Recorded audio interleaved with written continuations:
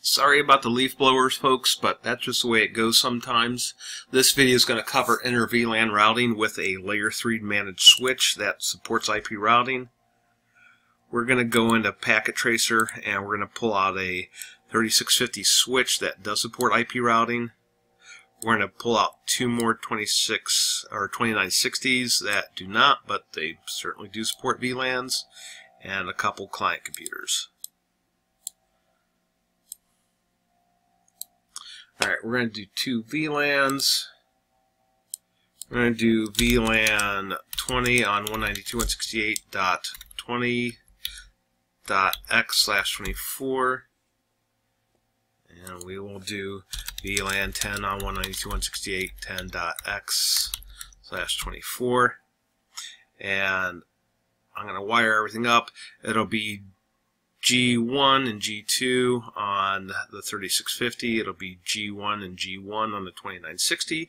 And it will be FA1 and FA1 to the PCs. Okay, I'm going to go to switch 1 and power it up. And we'll come back after it's finished booting. Alright, we're done there. We're going to no on the configuration dialog, and we're going to go to enable mode, and then we're going to go to configuration mode. Now, a lot of the materials will have you do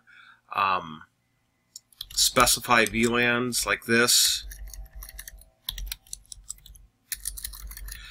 There is a tip here. So I'm going to do my IP routing to get that started, and then I'm just going to do Int-VLAN 10. Alright, what's going to happen is it'll save me actually creating VLAN 10. It'll just do it on the fly. So I'm going to do IP address 192.168.10.1.255, so 24-bit subnet mask. I'm going to do Int-VLAN 20. IP address,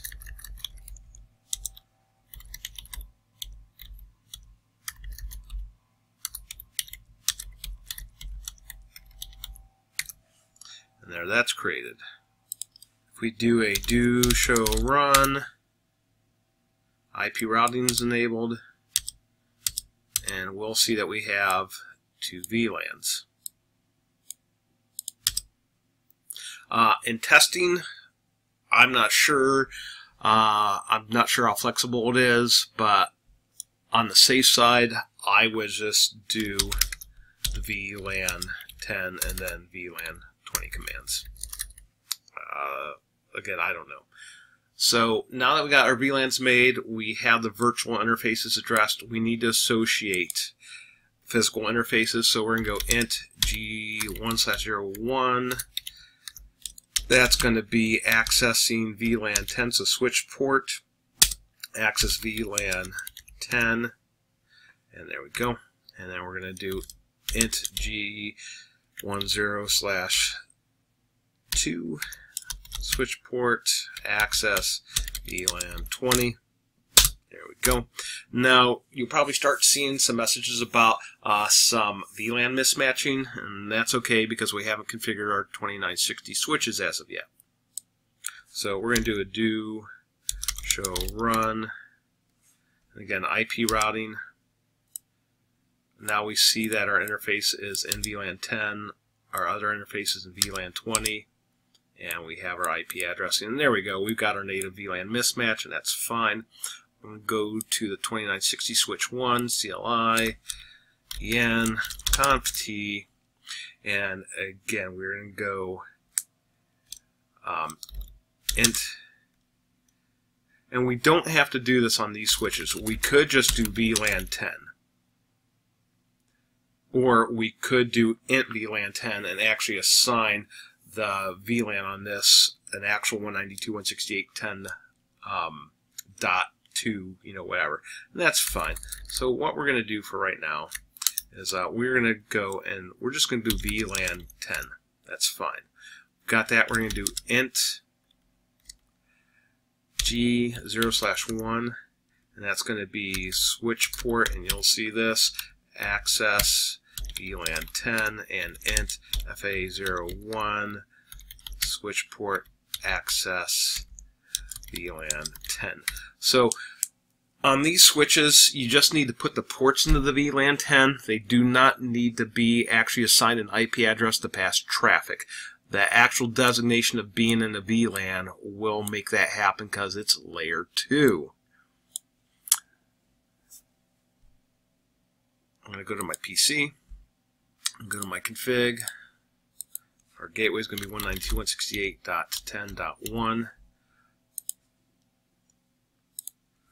Go 192.168.10.3. Go desktop, command prompt, ping 1, and we're live. I go to this switch, I go to CLI, we got our mismatch, that's fine. En conf t VLAN 20 int G0/1 switch port access VLAN 10. Sorry. Exit VLAN 20 int G0/1 switch port access VLAN 20 int F0/1. Just up arrow for that a couple times. Go to this PC, and you'll see it'll bring the interfaces up here in a second. Settings.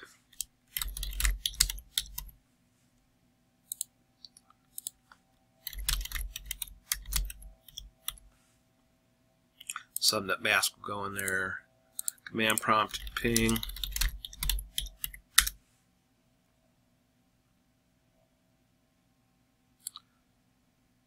Okay, this should be pinging. Maybe we have a configuration error. Entirely possible.